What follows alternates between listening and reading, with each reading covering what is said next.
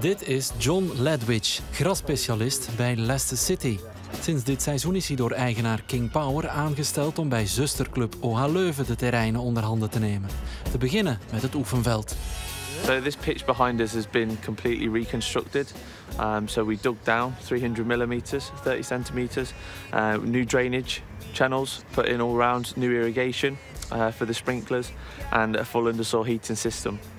We then built the pitch up with sand and root zone, and then on top of that we've laid the turf here, the reinforced turf, which you can see.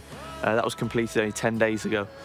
So we're hoping that towards the end of next week they should be ready for the guys to take their first training session.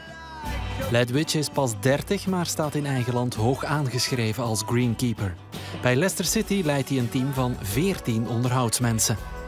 I left home at 4 o'clock this morning and I got the first train out of Leicester and I arrived here about an hour ago, and then I'll stay here till 5 o'clock today and I'll go back to Leicester because obviously I'm running Leicester as well. So I typically will probably spend 2 or 3 days a month here, if not more. Just keep an eye on things, and ordering things is now under my remit to make sure that this is right. The club is fantastic, the people here are absolutely lovely, the town is beautiful. So it's been a real nice change for me.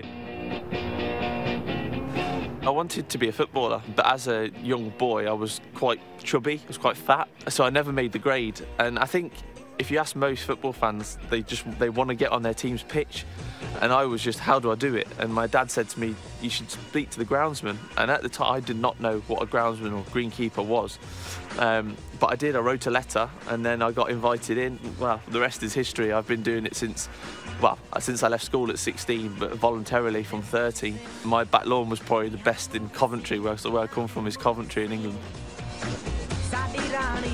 This industry has got so many different elements to it. You have to be a scientist, you have to be a politician, you have to be a boss, a leader, a friend, and you know, the industry as a whole can take you in so many different directions, and it is really fantastic to be part of it, and then to come over here too and be part of it here is even better.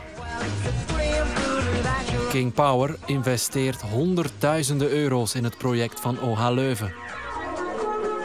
There's a long-term project here, so over the next 2 or 3 years we want to improve every single pitch at the training centre to ensure that whether you are under 13s, 14s, playing on any of the pitches, you're playing on the best quality. That's going to take a couple of years. Het hoofdveld werd in de zomer opgeknapt, maar wacht een grondige renovatie na het seizoen. Daarvoor heeft Ledwidge 12 weken de tijd. So what happened here in the summer, we completely stripped the whole pitch out. And then we re-leveled the whole pitch, and I don't know if you can see, but there's like a camber on the pitch, 40 millimeters higher in the middle than it is on the end, and that aids some natural drainage because there's no drainage in this pitch at all, so it gets very, very wet. And we incorporated 730 tons of sand to, again, try and improve the drainage and try and improve the levels a little bit. And then we laid the turf on top, as you see down here. It's got some synthetic fibres in it, and they basically hold it together so that the players, when they put their landing foot down, it doesn't move.